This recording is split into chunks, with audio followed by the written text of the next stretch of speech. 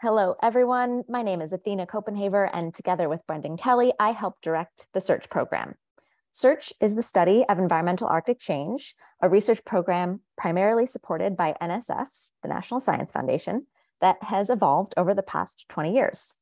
The latest phase of the SEARCH program was funded just about 1 year ago, and today we will share what SEARCH has been focusing on over the first year of the project.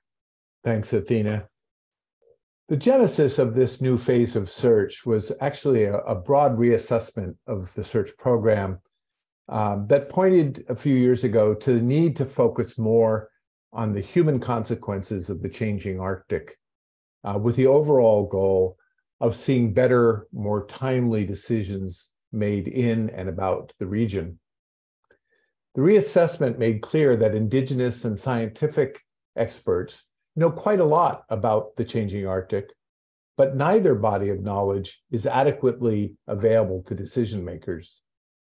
It further clarified that focusing on improved decision-making requires more than a standard research program. So we proposed a complex program in which equal numbers of scientific, Indigenous, and decision-making experts synthesize what we know and share that understanding in a variety of ways, each tailored to specific audiences. The proposal was funded by the NSF's Arctic Research Coordination and Policy Support Program, and indeed, coordination is a major challenge.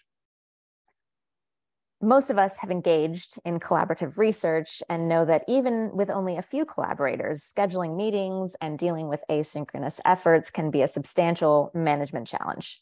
So with more than 40 widely spread collaborators, this has required a very high level of coordination. Inevitably, much of our business has to be conducted virtually, which is especially challenging for collaborators in remote portions of Alaska. We are trying to ameliorate some of those challenges with technology solutions. One example would be by providing iPads and data plans for the more remote participants contributing to this latest phase of the SEARCH program.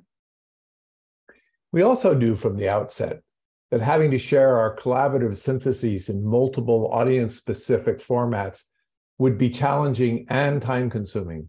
Currently, our efforts to share our syntheses range from flyers to policy briefs to a giant screen film.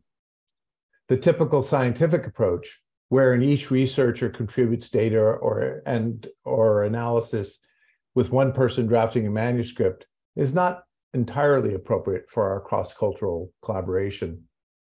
We have found, however, that careful record-keeping of team discussions yields rich syntheses that we already have shared in diverse formats. Athena, maybe you could just provide one example. Sure, thanks for that, Brendan. Bringing together knowledge from diverse perspectives necessarily requires numerous long conversations.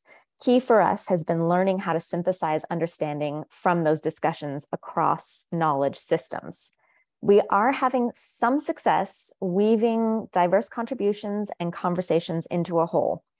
For example, an essay we submitted to the Arctic Report Card emerged from many SEARCH discussions, as well as an oral history by Athena, Dene, Elder, Wilson Justin, recorded by co-PI Jackie Catalina Schaefer.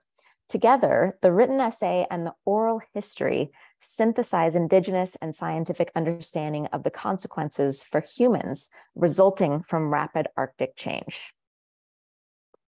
Yeah, that's a good example, and I know you have others. Our efforts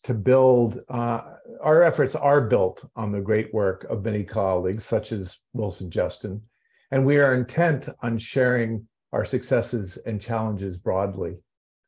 Hence, we host a bi-monthly integration webinar. Each one starts with a brief readout on SEARCH activities, solicits the same from other groups, and provides for informal communication. If you would like to participate in the integration conversations, please email Athena at the address shown here. And with that, we'd like to thank you all for listening to us. We hope to see you soon. Thank you.